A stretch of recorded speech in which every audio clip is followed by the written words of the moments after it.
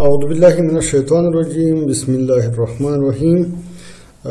ګرانو درنو محصلینو زمونږ نن درس دی د سترګې منظمه یا کنجکټیوا د کنجکټیوا ناروغي مخکې دی نه چې په ناروغۍ باندې خبرې وکړو غواړو د منظمې په اناتومي باندې خبرې کوو منظمه اناتومي ډېر نری پوښ دی کوم چې د اپیتیلیل او سب کنجکټیوال ټیشو څخه جوړ شوی ده کوم ځای پوښلی دی د ګاټې سپینې پوښلي دي او د آیلیډ لاندنۍ برخه تماس برخه چې کومه راځي هغه پوښلې ده منظمه اصلا کې یو نری پوښ دی چې د دې د زیزمو او د ګاټې سکلرای پوښلې ده خو د نوم د نګاه نه په هر ځای کې دا مختلف نومونه لري کم چې د تور او دغه ترمنځ دا سرحد دی دې ته لمبل کنجکټیوا وایي کوم چې د بال په سر باندې پرته ده دې ته بولبر کنجکټیوا وایي کوم چې د زیزمې داخل طرف یې پوښلې دي دې ته پلپیبرل کنجکټیوا وایي د دواړو زیزمو کونج ته چې بولبر او پلپیبرل کونج چې کوم راځي دې ته فورنکس یا فورنس کنجکټیوا ویل کېږي او دغه د میډل کنتس ته چې کوم دغه ساحه ده دې ته پلیکا سیمیلیناریس په نام سره یادېږي راځو د زیزمې په ناروغۍ کې مخکې دی نه د زیزمې د ناروغۍ اهمیت کې خبرې کوو زموږ په عمومي ډول باندې سپرلي سیزن کې تقریبا 95 خو به ډېر زیات وي 90 پورې دا ناروغان چې زموږ دي هغه د کنجکټیوا د ناروغۍ او خصوصا د الرجي کنجکټیوایټس نه منځته راځي د اوپیډي ناروغان ښه دا ناروغان علت دا دی چې کنجکټیوا دغه په مخکې وختو کې به د درملو د حساسیت د معلومولو لپاره به هغه درمل بیا په سترګې کنجکټیوا کې اچو او کله به حساسیت وښودو ویله به چې دې درمل د انسان سره حساسیت لري په ټوله کې دا خبره ویلی شو چې ډېره زیاتې ناروغۍ د سترګې کې کوم چې اوپیډي کې تشکیلوي هغه کنجکټیوایټس دی یا الرجیک کنجکټیوایټس دی د په عمومي ډول باندې غواړم چې تاسو ته یو نظر درکړو چې مونږ تاسو ته د کنجکټیوا په ناروغۍ کې اکیوټ بکټیریل کنجکټیوایټس شو کرونیک کنجکټیوایټس شو الرجیک کنجکټیوایټس شو ډیجنریشن اف کنجکټیوا باندې خبرې کوو اکیوټ بکټیریل کنجکټیوایټس څلور ډولو باندې په ډېر زیات پیدا کېږي اکیوټ میکوپرولر کنجکټیوایټس د دې تقسیم د دې څلورو ډولو باندې د دې د افرازاتو له مخې کېږي اکیوټ میکوپرولر کنجکټیوایټس هغه کنجکټیوایټس دی چې په دې کې به غلظت پس نسبت د پرولین پورې کم وي میکویډو شکل به زیات وي او دا به نسبتا نری وي سترګې به په عمومي ډول باندې ډېر زیات چې دی دا سټاپیلوکوکس سټریپټوکوکس نیوموکوکس څخه منځته راځي خو چېرې دا ناروغان خپل حفظ الصحې وساتي سترګې ووینځي او په نارمل شکل باندې دا دغه څخه ځان وساتي نو دې ناروغان چې دی دا ناروغان حفظ الصحې وساتي او خپلې سترګې وینځي زیاتره وخت کې دا خپله رشب کېږي اراض علایم به چې وي سترګه به سره وي سر کې پاتېږي پړسېدلي به وي دا لاندنۍ زیزمه کشک و فورنکس کې به پس لیدل کېږي او کنجکټیوا به سره ښکاري ناروغ ته به د سترګه زیږه زیږه کېږي دروندوالي احساس به کوي اختلاطات عام شکل باندې سوپرفیشل کیراټایټس مارجینل کیراټایټس او د دې ترڅنګ کرونیک کنجکټیوایټس ورکوي ښه خبره ده د ناروغانو د تداوي درملنې په هکله چې باید کوشش وکړي چې لاسونه ووینځي او خپل شخصي حفظ الصحې وساتي کوشش وکړي چې مخ بار بار ووینځي د درملو لپاره د لپاره سپروفلوکساسین قطره هر ساعت وروسته واچوي د شپې د خوا نه ټیټراسیکلین ملهم یا پولیپاکس ملهم واچوي وقایعي ټولس کې ډېره مهمه ده دا ناروغان چې په دې آفت باندې اخته کېږي کوشش وکړي چې د شخصي سامانو آلات لکه سولایي شلو د دس پاک شو روی پاک شو بالغ شو رجایي شو دسمال شو دا باید بل څوک استعمال نه کړي ځکه دا ډېر زر انتقالیدونکی ده. دویم ډول د دې چې دی هغه پورلین کنجکټیوایټس دی. پورلین کنجکټیوایټس د دې د افرازاتو نه لګانه لکه مخکې مونږ ویل د افرازاتو له مخې مونږ کولی شو دا په تقسیم باندې معلوم شو. په دې کې به ټینګ او ډېر زیات غلیظ ډول باندې به پس موجود وي. د اوقو د عمر له وجې دا مونږ په دوو برخو باندې ویشو. یو اډلټ پورلین کنجکټیوایټس دی او اوپتلمن نیونیټاریم یا په کوچنیانو کې چې کوم پیدا کېږي په دې ډول دی. اکیوټ پورلین کنجکټیوایټس په غټانو کې چې کوم پیدا کېږي تقریبا 50% ګونوکوکل انفیکشن به لري. دا کسان نه کوم تاریخچه والو دی به وایي چې موږ یو ټي آی ګونوکوکل یو ټي آی به ولري نو دا په دې ناروغۍ باندې اخته کېږي. غیر د هغې نه خپله سټاپیلوکوکس او نیموکوکس هم دا اعراض ورکولی شي. اعراض علایم دا دي چې سترګه به سره وي، درنه به وي، پړسېدلې به وي، ډېره زیاته پړسېدلې، کیموسس به ولري، پړسوب به ولري، دواړه زیزمې به پړسېدلې وي، ساه کې چې پاتېږي زیزمې به نښتې وي. 2 ساعته وروسته به د لیټرل کنتس کې یا میډل کنتس کې به پس موجود وي. سترګه کش کو ټینګ رنګه کهی پس موجود وي. دا د اعراض علایم دي او د دې کمپلیکیشن چې دي خصوصا دي کې مارجینل کرنیل السر ورکوي او د چونکې د دې شدت له امله چې دا ناروغي ډېره شدت لري او دې سره یو ټرک نږدې دی نو آیرایټس او آیریډوسیکلیټس ورسره ورکوي. تداوی د دې ناروغانو لپاره دا کوم چې مکسوفلوکزاسین قطرې دي، لیوفلوکزاسین قطرې، سیپروفلوکزاسین هر ساعت وروسته اچول غواړي. خو چېرې په اطرافو کې بنزاتین پنسلین ډایلیوټډ شکل چې وروسته پرې خبرې وکړو هر ساعت وروسته استعمالول سره دا جوړېږي.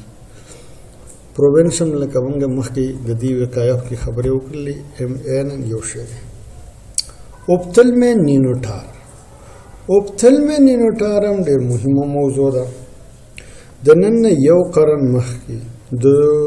ځوانانو یا د اډلټ هولډ بلیډنس 30 سلنه د اوپتلمن نینوټارم په بیس کې په ماشومانو کې پیدا کېده او د دې دوام به غټان ته ترلاسه د دې هم د 50 نه تقریبا 8% لامل ګونوکوکس دی. د دې ترڅنګ باندې سټرپټوکوکس او نیموکوکس هم دا تکلیف ورکولی شي. اوپتلمن نینوټارم کې به سترګې دا انکوبیشن پیریوډ د 4 نه تر 15 ورځو پورې دی او لپاره دی چې دې باندې لږ ډېرې خبرې مو کړې وي. دا ناروغان چې کله پیدا شي چونکې په ماشومانو کې د اوښکو سیستم 3 نه 4 هفتې وروسته پیشرفت کوي، نمو کوي، نو دا ناروغان ټول عمومي نیونیټل ماشومانو سترګې بندې ساتي. د سترګو بندوالی د دې لپاره یو بل پریډسپازینګ فاکټور دی. هغه میندې چې هغه د ولادت نه مخکې ګونوکوکل یو ټي آی ولري یا کو د یو ټي آی ونه لري او کوم لیبر روم کې یو مور په دې آفت باندې اخته وي کله چې قابلګانې دې ته ولادت ورکوي د لاسونه په سترګو باندې لګېږي او دا مرض دې ته انتقالېږي. ټولو ته یو فارمول ورکوم کو هر ماشوم د ولادت نه وروسته د 4 نه تر 8 ورځو پورې د دې سترګې سرې وي، پړسېدلې وي او مطلب دا دی چې ټینګ کښي نه وي درلودو نو دا اوپتلمن نینوټارم کېدلی شي. پکار دا ده چې تاسو یو ځل دی د سترګو ډاکټر ته بوځئ تر څو دې معلومات وشي. لپاره دی چې معلومات وکړو چې دا اوپتلمن نینوټارم دی خو دا سمپل کنجکټیوایټس دی. د دې لپاره ښه خبره دا ده چې درملې باندې خبرې کوو. درمل کو چې تاسو په اطرافو کې استي بنزاتین پنسلین 12 میلیونه راخلو لسی ډسټل واټر سره جمع کوو. د دې لسی جوړ شوی ډسټل واټر اوبو څخه یو سی رالو او لسی ډسټل واټر سره نور اچو. د دې تیر شوی بنزاتین پنسلین د دې لپاره استعمالو. تاسو پوهیږئ چې د ګونوکوکل یوټیای لپاره سنگل ډوز 2 ګرامه تقریبا تاسو پوښتنه وکړئ د امپیسلین دا دوز دی، خو دلته به استعمالو. کو تاسو لاسرسي ماکسوفلوکساسین ته وي، لیوفلوکساسین ته وي، سره د ټوبرامایسین د ته ورکړئ، ان شاء الله الله به روغي. د شپې د خوانه دینه روانو ته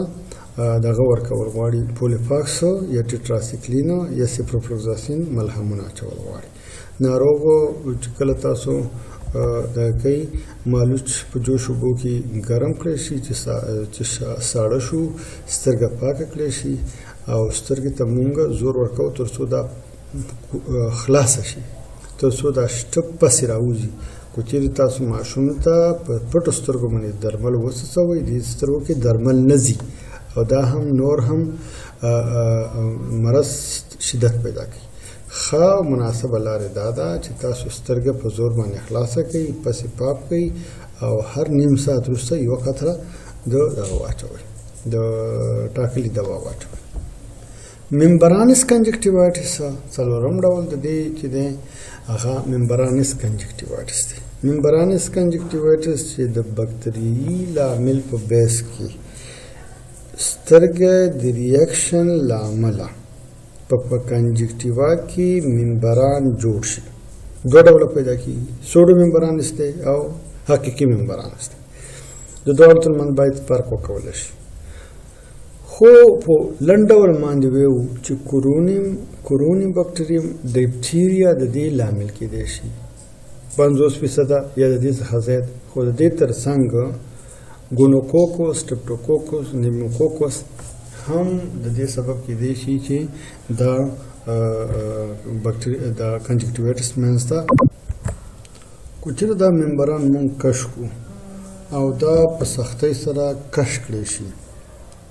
یعنی په سختۍ سره دغه شي او د کش کولو نه وروسته دا وینې شي، دا حقیقي شکل دی چې د سیویر انفیکشن په بیس کې منځته راغلی. کوم چې د کاذب ډول وي هغه د فیبروټیک ټیشوز، کوم چې هغه د بکټریا انفیکشن له وجې منځته راغلی وي په منځمه باندې یو ډبل شکل پروت وي. کو چېرته موږ دا پرده کش کړو او ټوله لرې کېږي، سوروالی منځته راوړي، دا کاذب ډول ده. کوم اختلاطات کېدلی شي؟ د کارنیا کیراټایټس ورکوي، ایرایټس ورکوي، ریډوسیفلیټس ورکوي او تاسو پوهیږئ چې چونکې دواړه سطحې د سترګو خامې شوي دي نو امکان لري سیمبلیفرون ورکړي او ډېر وخت کې دې ناروغانو کې نږدې دید خرابېږي چې علت یې دا دی چې اکوموډیشن پرالایسس ورکوي. ښه خبره دا ده دې ناروغانو لپاره مونږ ډېر زیات کوشش دا وکړو چې حفظ الصحه وساتو، چونکې کوروني بکټریم ډیفتیریا ډېر زیات واقع کېدونکي کیسونه پښتوني کې پیدا کېږي. نو که دا کسانو زیاتره تاریخته بدیل دي چې دا پرنجایټس به یا ټانسیلایټس به تېر کړی وي. د دې ناروغانو لپاره اول خو د ډیپټیریا انتان سورس پیدا کول غواړي چې د کوم ځای کې د دې سورس موجود دی. بیا د دې لپاره په لوړ ډول باندې سیستمیک او لوکل شکل باندې پنسلین ورکول غواړي. د ډیپټیریا ضد توکسین کوم چې پیدا کېږي د دې سیستمیک شکل دا کېږي د 40,000 نه تر 50,000 پورې دا یونونه کېږي. کوشش وکولی شي چې روغه سترګه د دې ناروغ سترګې څخه وساتل شي. په دې معنا باندې چې دغه لاسونه زر زر وینځلی شي، کوشش وکولی شي سترګې له لاسونه ورنه وړي، دسمال استعمال نه کړي، کله چې درمل اچوي په دغې طرف ته څه نه ملي. نو دغه د دې علامه د منځمي سمپل کرونیک کنجکټیوایټس یا مزمن کنجکټیوایټس یو خبره په واضح کو چې دا کرونیک کنجکټیوایټس چې ویو د دې معنا دا شوله چې دا به په دوامدار ډول باندې به کنجکټیوا په التهاب مناخته دا داسې معنا هم نشي کېدلی چې یو افت په مثلا سټافیلوکوکس انفیکشن دی او دی به په دې افت باندې اخته وي او تر آخر د عمر پورې یا 3 کاله یا 2 کاله داسې نه یو کله په مزمن ډول باندې کنجکټیوا سوروالي سره او دا پړسوب سره خارښ سره مخ وي دا کرونیک کنجکټیوایټس دی د دې لپاره دا حالات وي مثلا یو سړی د سړک په سر باندې ګرد دوړو کې یا په دکان کې قانون کې یا مطلب دا چې یو ښځه د هغه حفظ الصحې نه ساتي باغداري کوي نو دا چونکې دغه ګنده ډسټ خاورو توکو سره د سترګې په دوامدار ډول باندې په افت اخته ده نو ځکه کرونیک کنجکټیوایټس اعراض او علائم یې ورکړي دي څه اعراض او علائم به لري سترګه به سره وي او دا به درنه کېږي سر کې به نښتې وي په خفیفه اندازه باندې به او پړسوب به لري فورنکس کې به په خفیفه اندازه باندې پس وي 3 ساعته نه تر 15 ساعته وروسته به د سترګو فلیکا سیمیلینارس کې به پس راجمع شي درملنه دي دا ده چې د شپې د خوا نه ملهم استعمال شي باید شغل کې تغییر پیدا شي عینک استعمال شي دا یې پروونشن دی عینک استعمال شي مخ زر وینځلی شي درملنه دې دپاره دا ده چې ټیټراسیکلین ملهم پولیفاکس ملهم سپروفلوکساسین ملهم د شپې د خوا نه استعمال کړي د ورځې د خوا نه کلورامفینیکال قطره 4 د 15 دقیقې هر مانځنه وروسته واچوي یا ټوبرامایسین یوه قطره هر مانځنه وروسته واچوي یا د دې ترڅنګ کونلون خاندان کولی شي چې دا استعمال کړي د دې کمپلیکیشن دا وي چې چونکې سترګه وچوالي سره مخ کېږي او بار دا تکلیف پیدا کوي نو دا ناروغ دپاره ډېر زیاته خوښ خاوونکي نه وي نو په دې خاطر باندې دا په دې افت باندې ضرر واقع کېږي په مختصر ډول باندې دونه بیا ویلی شو مزمن سمپل کرونیک کنجکټیوایټس کې چېرته د سلپ حفظ الصحې وساتلی شي او خپل ساتنه وکړي او ګرد و دوړ نه ځان وساتي دا مرض خپله ښه کېږي درمل ته دومره ضرورت هم نه پیدا کېږي انګولر کنجکټیوایټس هغه ته ویل کېږي چې زیاتره دا ډیپلو بیسیلري کنجکټیوایټس په منځته راځي سترګه د میډل کنتس نه لکه څنګه ټریجینګ دغه ساحه کې دا سوروالی شتون لري د دې ایټیولوژیکل لامل چې دی موراکس اکزنفل ډیپلوباسیلیا په واسطه باندې دا کېږي دا زیاتره وخت کې هغه کسانو کې چې څوک ډیبلیټیټ وي لکه لیوني وي خاورو کې لوبې کوي مخ نه وینځي اودسونه نه کوي یا مخ حفظ الصحې نه ساتي سهار نه تر ماښامه پورې په دې یو سړکو کې یا قانون کې پټو کې کار کوي نه د دې لپاره ډېر زمینه برابرېږي چې دا دې په افت باندې اخته شي ناروغو سترګه به خارښ کوي میډل کنتس کې د لیمبل سیریا کې به سوروالی موجود وي دا به دوامدار شکل اخلي او مریض سترګه به درنه کېږي او سار کې به په خفیفه اندازه باندې سترګه نښتې وي تداوي دې ناروغانو دپاره اوکسیټوټراسیکلین ملهم د شپې نه خوا استعمالول زین سلفیټ لوشنونه دي د څاڅکي په شکل باندې زینک اکساید لوشنونه دي دا هم د څاڅکو په شکل باندې پیدا کېږي په سترګې کې څڅول کېږي پروونشن کې بیا راځو د سترګې د منځنۍ ناروغي زیاتره په وقایه باندې ولاړې دي په دې معنا شوله چې چېرته دا انسانان مخ وینځي اودسونه وکړي ځان د ګردو دوړو د دې نه وساتي عینک استعمال کړي انشاءالله الله تعالی به روغ و ارام ورکړي د تراخوما ته ایجپټن اوفتلمس ویل کېږي تراخوما یو ناروغي ده د دې باندې په مقدمه کې به اهمیت کې څو خبرې داسې وکړو چې دې ته ولې ایجپټن یا مصري سترګه ویل کېږي د نن شپږ کارونه مخکې کله چې امپراتوري د روم او د مصریانو رومیانو مصریانو خپل منځ کې د جنگ په اثر باندې دا دوه قدرتونه وو. لنډ ډول مني ویمه چې کله مصریان یو وخت راځي چې د مصریانو سترګې ټولې چخي بریښ او نښتې وي، دا فکر کوي چې دا د جنگ یو طریق دی چې د رومیانو په واسطه باندې په موږ باندې استعمال شوی. وروسته معلومات وشو چې دا یو مرضتیا وه چې چونکې ډېره زیاته کنټامینس ده، ډېر زیاته انتقالېدونکې ده، نو په دې خاطر باندې دې ته ایجپټن افتلمس چونکې هلته اول راوشوې وه، دې ته ځکه د ایجپټن افتلمس په نامه سره دي.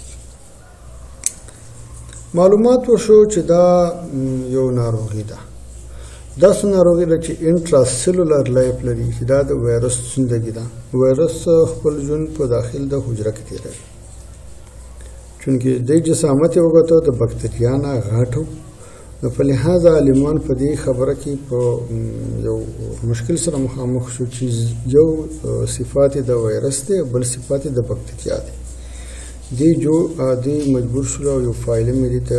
جوړ کړو چې هغې ته ریکټس یې ویل کېږي. تاسو بکټریالوجي کې به دا خبره ویلې.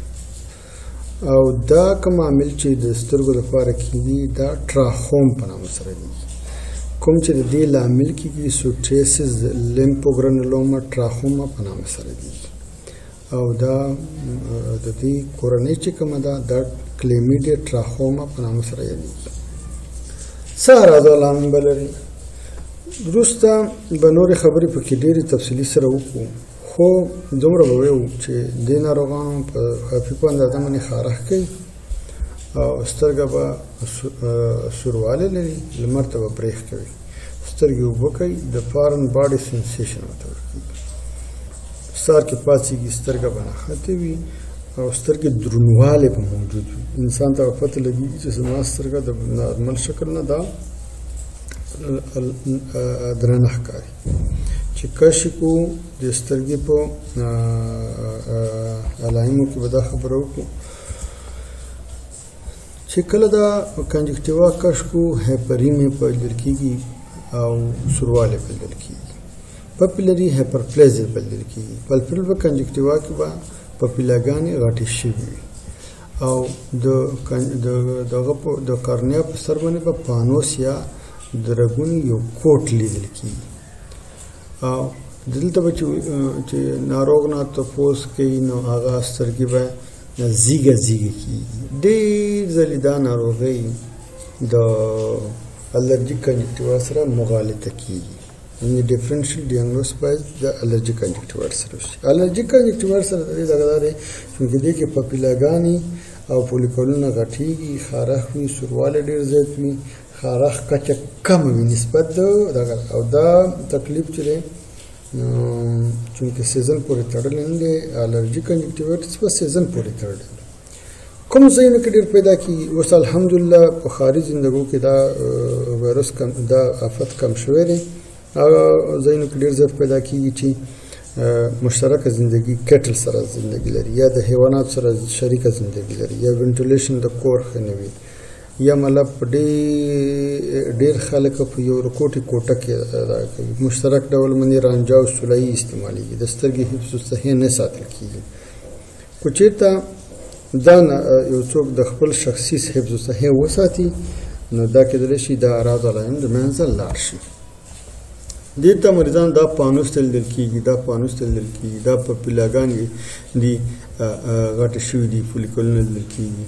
دې ته دا پپیلاګانې دي، دا فولیکولونه دي چې واړه واړه لیدل کېږي. دې ته کوم چې دا کنجسشن بیس کې منځ ته راغلی دي، هربي سپاټ لیدل کېږي. لپاره دی چې WHO د دې ایریډیکیشن لپاره یا د دې دغه لپاره ډېر زیات په هر ملک کې خپل پروګرامونه لري، خو په مخ پر وده هیوادونو کې یا مخ پاتې هیوادونو کې د دې کچه زیاته ده، هغې لپاره ډېر زیاته پروګرامونه لري. د ټراخوما کلاسیفیکیشن د WHO لخوا نه فیس 2 دی. په اوله مرحله کې درجه کې چې فولیکولونه لیدل کېږي، انفلمیشن فولیکولونه لیدل کېږي، یا دا التهاب د ټراخوما په کنجکټیوا کې جوړېږي، دا ټراخوما انفلمیشن انټینزا. ټي چې دی ټراخوما سکارینګ ورکوي، ټراخوماټوز سکارینګ ورکوي، سکارینګ مرحله ده. او چونکې دا ټراخوماټوز ټراکیاسس کو ویل کړی وو نو دای څلورم مرحله ده. پنځم چې کرنیل سکار او پیسټي ورکوي دا یې پنځمه مرحله ده. کوم اختلاطات ورکولی شي چونکې دې کې ناروغ بسم الله الرحمن الرحیم کوم اختلاطات کېدلی شي؟ کرنل سکار ورکوي ځکه چې د کرنل سکار له وجې اوبیسټي راځي، ډرای آی ورکوي، زیروسز ورکوي چونکې فورنکس دلته نارمل سټرکچر د کنجکټیوال له منځه تللی دی او د پورتنۍ زیرمې لاندې کشکۍ ټوسز ورکوي. د کرنل سکار د دې خطره چونکې دلته زیږوالی دی، پانوس دی، سترګه وچه وه، کرنل السر ورکوي، کرنل سکار ورکوي، سیکسټرایزیشن ورکوي. درملنه کې دومره خبره وکړو د دې کو چېرته یو څوک د سترګې حفظ الصحې وساتي خپله ښه کېږي. کو حفظ الصحې ونه ساتلی شي دې ناروغان ته باید سلفاسټاماید ډراپ د ورځې 15 دقیقې 6 هفتو لپاره او سپرانډیس ګولۍ د 10 ورځو لپاره ښه چکک د دې د شپې د خوا ملهم ټیټراسیکلین د 6 هفتو لپاره ورکړل شي. چونکې سترګه وچه ده، د وچې سترګې د خاطره دغه مصنوعي اوښکې استعمال کړی شي. ښه او وقایوي درمل سنګل ډوز باندې ازیترومایسین 500 ملي ګرام اخیستل کېږي. نو په لحاظه تاسو ټول ډاکټرانو ته زما توصیه دا ده کله چې تاسو دې سره مخ کېږئ د میاشتې یو ځلې 500 ملي ګرام واخلئ، که تاسو شکمن وي په سترګو باندې چې دا تکلیف نشته. وقایه ښه خبره بیا هم د بکټریل کنجکټیوال لپاره ټولو اصول هم دا دي چې باید د سترګې حفظ الصحې لکه مخکې مې ذکر کړو باید وساتل شي. فولیکولر کنجکټیوایټس یا ها کنجکټیوایټس ته ویل کېږي چې د کرانیک کنجکټیوایټس یو ډول دی چې د مختلفو لاملونو له وجه کو بکتریا وي، کو درمل وي، کو وایرس وي، چې زیاتره دې ته وایرل کنجکټیوایټس هم ویل کېږي چې په التهاب په بیس کې دته چې د انفیکشن په بیس کې دته فولیکولونه پیدا شي، دا فولیکولر کنجکټیوایټس دی. دا کېدلی شي د کلیمیډیا انفیکشن په واسطه باندې کېدی شي، د مواد لکه پیلوکارپین شو، اسیرین شو، یا د وایرل انفیکشن په بیس کې منځته راځي. د دې 15 ټایپه دي. یو انکلوژن کنجکټیوایټس دی لکه ټرامکوما شوه چې داخل د حجرې ته یې وایرس ننوځي او په پیلاګانې او فولیکولونه جوړېږي. اپیډیمیک کیراټو کنجکټیوایټس شو، فارنجو کنجکټیوایټس، فیور شو، اکیوټ هیپاټیک کنجکټیوایټس شو، نیوکاسل کنجکټیوایټس. د دې په واسطه باندې چې کله په دې آفت باندې سترګې اخته شي دې ته فولیکولونه جوړېږي، دې ته فولیکولر کنجکټیوایټس. دې ته د وایرل کنجکټیوایټس هم ویل کېږي. وایرل کنجکټیوایټس کې به څه اعراض وي؟ سترګه به اوبه کوي، په شدید اندازه باندې به دا سترګه سره شوې وي، سیروزي شکل باندې اوبه به لري او که چېرته 3 نه تر 3 نه 4 ورځې وروسته دلته به فولیکولونه پیدا شوي وي. دا اوس زمونږ نننی درس اقول قولي هذا استغفر الله لي ولكم ولسائر